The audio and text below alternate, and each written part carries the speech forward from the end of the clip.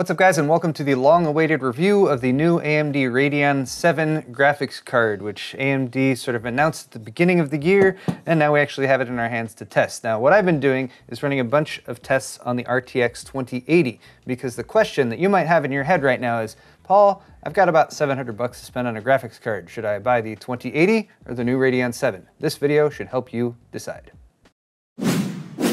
Excellent!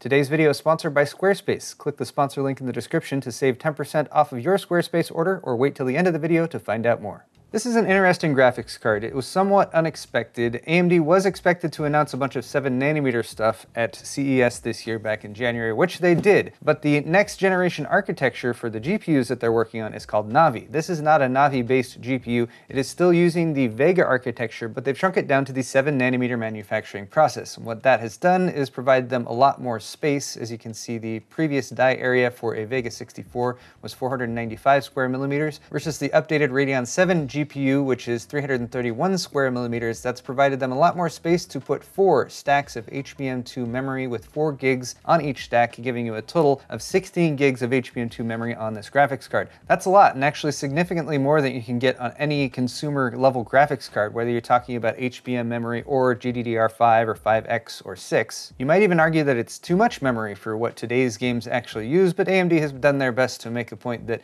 games are using more and more memory every day, and higher resolutions use more memory, so you might actually be able to make use of all that HBM2.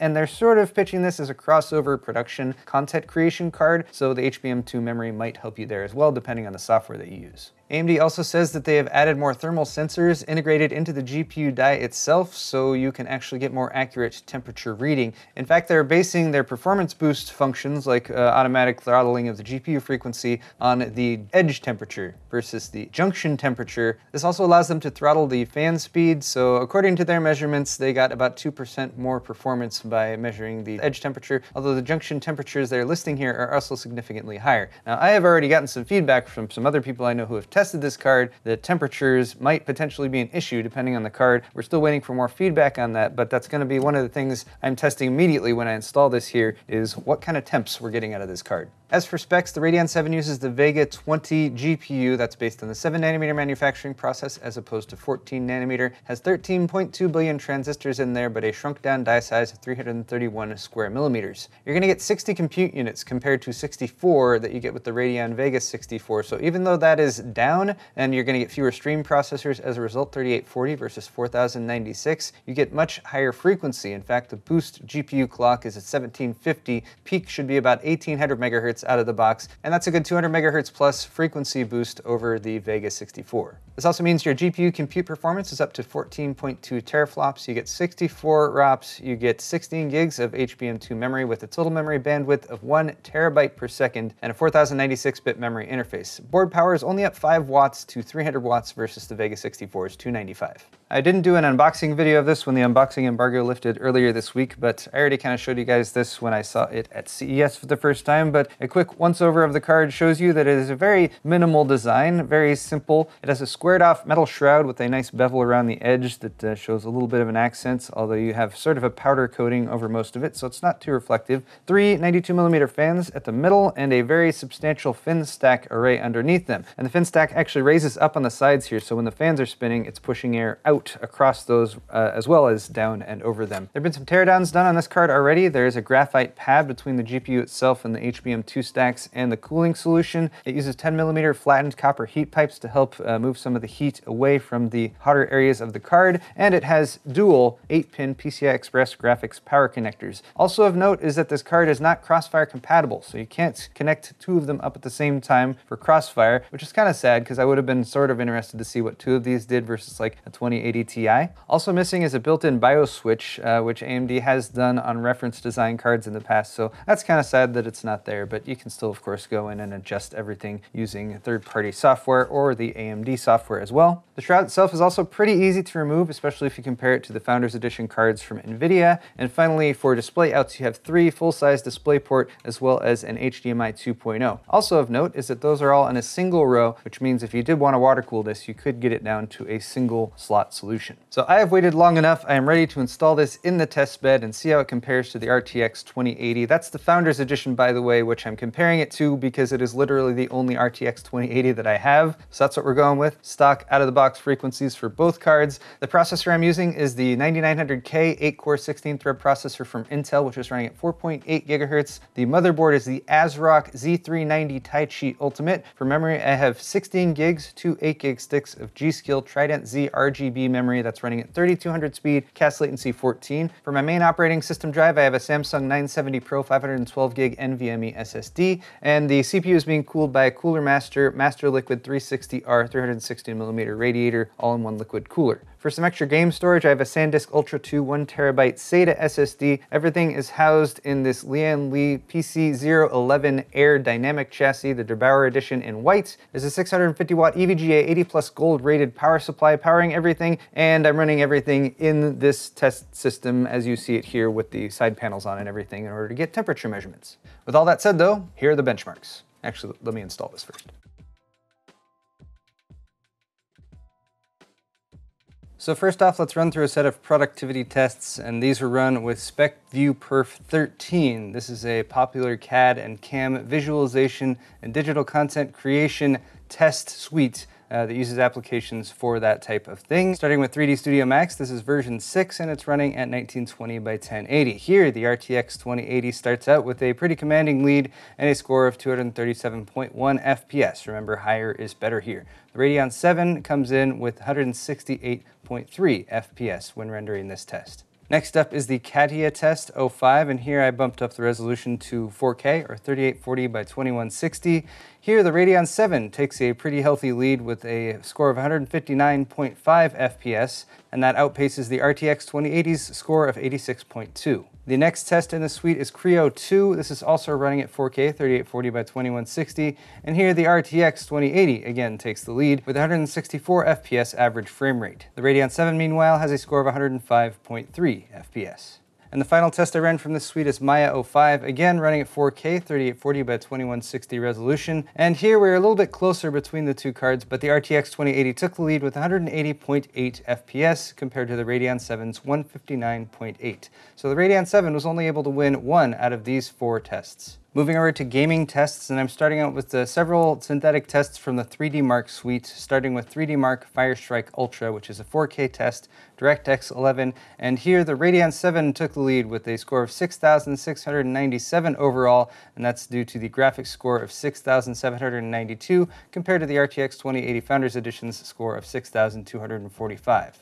Next up is 3DMark TIMESPY Extreme, which is also a synthetic test, this time using DirectX 12, also running at 4K. The RTX 2080 wins this time with a score of 5,155. That's beating out the Radeon 7 score of 4,376 with a graphics score of 4,268. That is 900 points behind the RTX 2080 Founders Edition score. Can't quite tell why it's not performing as well in the DirectX 12 test. I was hoping to do some ray tracing testing with the 3DMark Port Royal tests, but unfortunately the drivers I have for the Radeon 7 aren't currently compatible, so it would not run. We'll have to save that for a future date, but I was able to run VRMARK Blue Room, and there we got a score of 3,537 for the RTX 2080 Founders Edition. That is again a healthy 900-point lead over the Radeon 7 with a score of 2637 and a frame rate of 57.5. So when it comes to VR, in this test at least, the RTX 2080 has a healthy advantage. Moving into some actual games, and I'm testing at 4K, 3840 by 2160, as well as 2560 by 1440 to get a couple scores for each test. For Ashes of the Singularity Escalation, which is a DirectX 12 test, the RTX 2080 Founders Edition wins once again with a score of 63.2 average frames per second.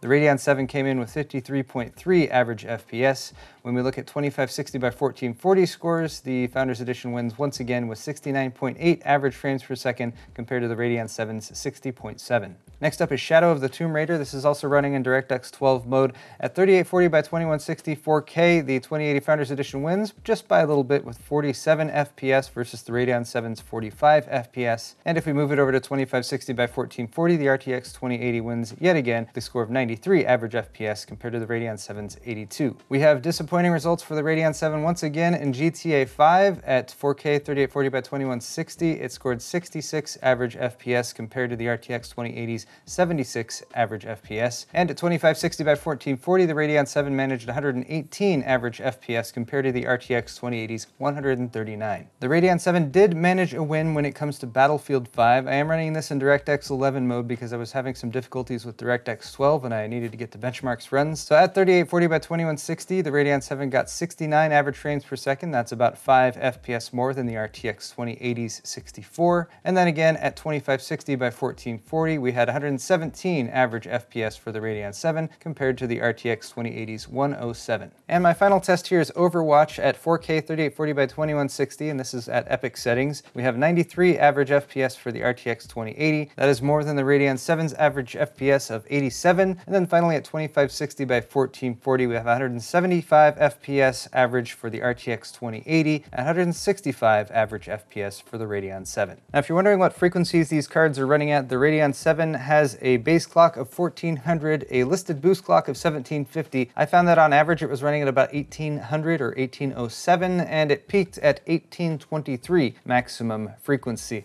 I didn't dive into overclocking for today. Unfortunately, I didn't have time for that, but that is compared to the RTX 2080's frequencies of 1515 base, 1800 boost, about 1905 on average, and 1980 peak. Temperatures are what we need to talk about next, and with the Radeon 7, temperatures are weird. In the reviewer's guide, they list that there are a bunch of different thermal sensors on the actual die, and they have what they're calling edge sensor temperature reading and junction sensor temperature reading, and the junction sensor temperature reading is much higher. It also seems to be what most third-party apps are picking up. So looking at Hardware Info 64 that I use pretty often, I was seeing GPU temperatures that would go up to 95 and then 100 and then all the way up to like 111 maximum, which is way too high for a GPU temperature to be. However, if we're talking about a GPU temperature that we're not used to seeing, then maybe that is okay. If you look at the edge temperature, and that is what the Radeon Wattman utility was reading and showing most prominently at least, those temperatures were much more reasonable. I was hitting around 65 to 70 degrees Celsius on average, maybe peaking at 72 or 74 degrees at max when under a heavy sustained load. Now, since we don't have any other 7nm GPUs to compare this to, we probably need to wait for third-party monitoring application developers to sort of catch up to the technology that's built into the Radeon 7.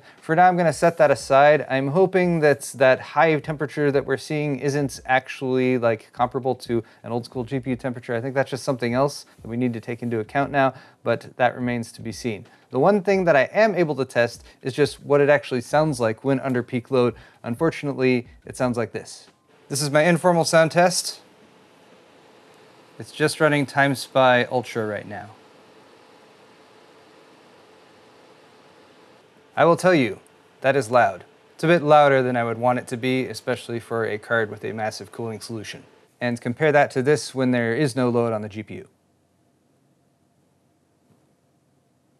So unfortunately, when compared to the Founders Edition RTX 2080, and especially when compared to aftermarket coolers that I have tested, this is a loud card when under load. That could probably be mitigated by adjusting some settings somewhere. Unfortunately, the follow-up to that is that there are some bugs going on with the software and the drivers so far. I encountered a few different issues, including the game freezing entirely while trying to test Shadow of the Tomb Raider. I was able to get it to unfreeze and sort of restart the test, but then it would happen again. I was finally able to get it to work by closing down Wattman, but then I didn't have monitoring going on in the background, so that's not good. I also had a situation in Overwatch where everything just kind of turned blue. I have no explanation for that. I didn't really dive into it, but it ended when I closed the game.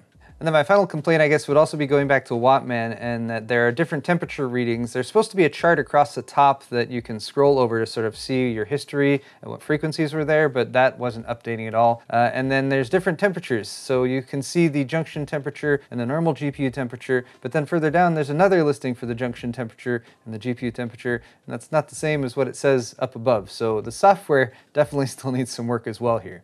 So in closing, you might be thinking to yourself, well, it's not quite as fast as the RTX 2080 for the most part, but it seems like it's cheaper too, right? It's only $700 compared to the Founders Edition RTX 2080, which is $800. However, there are RTX 2080s, third-party add-in board manufacturer designs for it, which are selling and available right now for $700. So this really should be an equal comparison of two GPUs at the same price. And unfortunately, the Radeon 7 just isn't stacking up to what the RTX 2080 is currently able to offer when it comes to both frame rates as well as noise. Add to that NVIDIA has recently opened the floodgates for FreeSync monitors that can work with G-Sync GPUs, and you also lose the former advantage that Radeon cards have that you could pair it up with a less expensive FreeSync monitor. That is no longer the case because those FreeSync monitors now also work with NVIDIA graphics cards. So I think the Radeon VII is going to remain kind of a niche product for people who really like Radeon products, I suppose, and I think there are going to be some edge cases, some specific use cases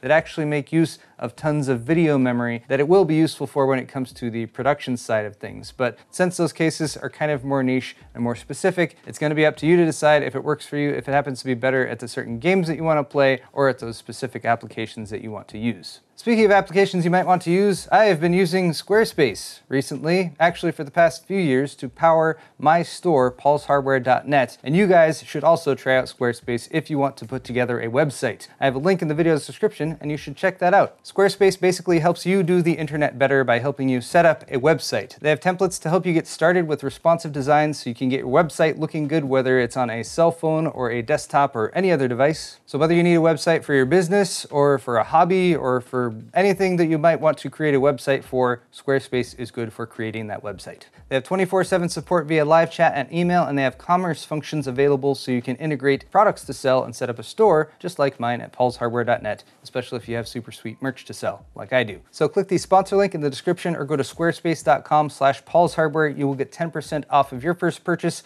and a big thank you to Squarespace for sponsoring my YouTube channel. Thank you guys also for watching this video. I hope you've enjoyed it and learned a little bit more about the Radeon VII. Disappointing though it may be, it is at least a little bit more competition for NVIDIA when it comes to the high-end graphics card space. Really would have been cool if they had included Crossfire though. Like a two-way situation with one of these might have actually been somewhat interesting. That's all the time I got for now though, guys. Hit the thumbs up button on your way out and we'll see you in the next video.